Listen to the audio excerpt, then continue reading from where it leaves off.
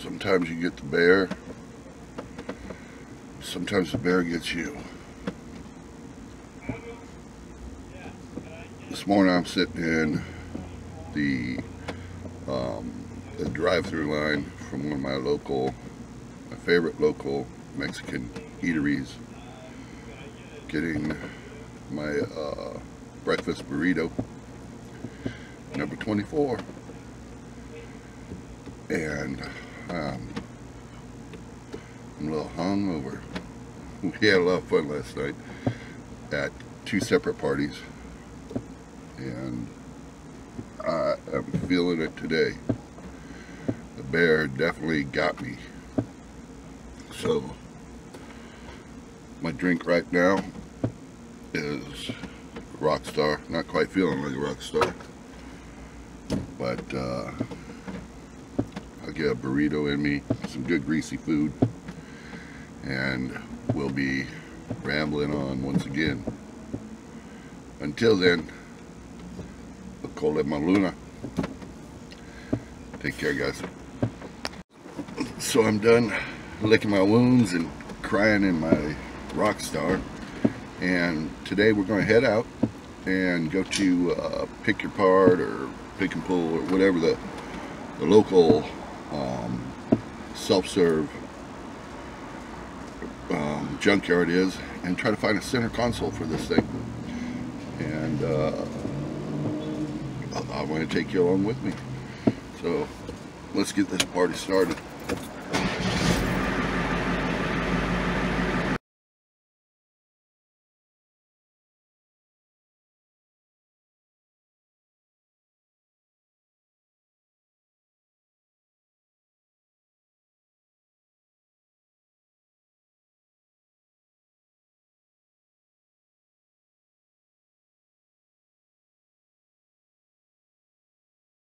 A lot of sun glare. Let me shade it. So I've been doing this for a number of years, you know, going to the junkyard, checking things out. It's amazing the stuff you'll find, even little odds and ends that you might pick up in one of these yards. One of the tips I got to give you is don't bring your tools when you first go in. Go in, scope it out, see if there's things you want. And if so, then go back outside and get your tools. There's nothing more disappointing than lugging around like a 50-pound toolbox in the heat over crappy ass rutted ground to only find out there ain't shit that you want. So that said, let's go inside and go check things out. I'll bring y'all along. The thing about this place is they got a ton of cars. I mean, these are actually functioning, running cars that you could pick up, you know, if you're looking for a cheapie just to get around. A minivan, $14.99. Nice little Chevy pickup for $1,200. This one got a camper, $1,700. You can't beat that, you know, even if you drive it for a couple thousand miles. It's worthwhile. So to give you an idea, this is basically what I'm looking for today. A center console that'll flip up and be a seat. But I definitely want one in better condition than what this thing is in. It's a little chewed up, and it's also the wrong color. So we'll keep on looking. There are lots of trucks here. Check out this little treasure. TV, probably an ice box, not a fridge. Captain's chairs in the back. Everything's crushed velour. And I bet it had one of those automatic beds, or bench seat that folds down into a bed in the back. And nice little rig. Oh, sink up there, everything. Somebody's shaggin' wagon. Something crazy. What the heck was this thing? Looks like it folded all the way back up against the ceiling. That'd be an interesting basis for a bed in the van. Looks like it might have been electric too. Nope, it's all spring driven. I like this little note in the back. Where's it at? Get it in the frame there, Palmer. Logic doesn't produce magic. Well, that's illogical. So I found a couple of them right about the same condition, like this one here. It's got a little blem. Do some of that iron-on upholstery repair, and the hinges work. And it closes and flipped up to be a third row seat, or a third seat in the front row.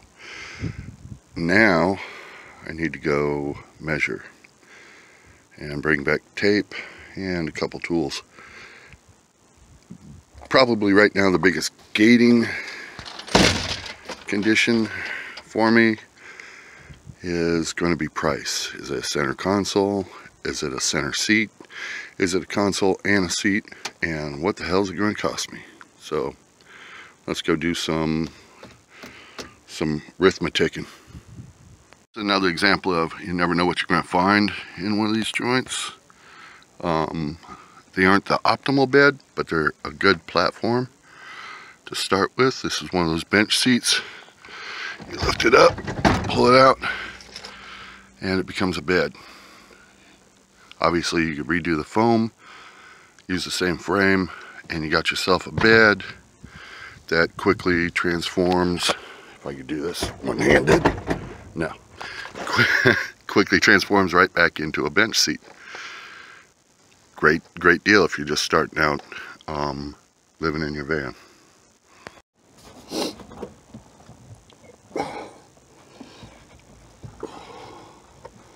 Well, that's one thing about this. You gotta do it on your own, and don't nobody said it was gonna be easy. Sorry about the wind noise. Another tip when you come out here, don't be a big dummy like me. Carry gloves. These things are filled with just some nasty shards of safety glass, and I probably got all over in my arm and hand right now, but it's just something to remember. You're working in this. Try to avoid the cuts if you can. So, what was all that work about? Check that out. It ain't a perfect match. Of course, it's coming out of a Dodge. I just have it sitting in there, but take a look at that. This guy, a little tight, but you flip up and basically have a little spot for the dog to sit or whatever. That's pretty damn cool. I'm happy. Uh-oh, dropping crap. Anyhow, I'm happy. I will get that set up, build a frame for it, and stick it in there. That'll be awesome. Oh, the other cool part. Fold this guy down, and it's got a tray for all my crap.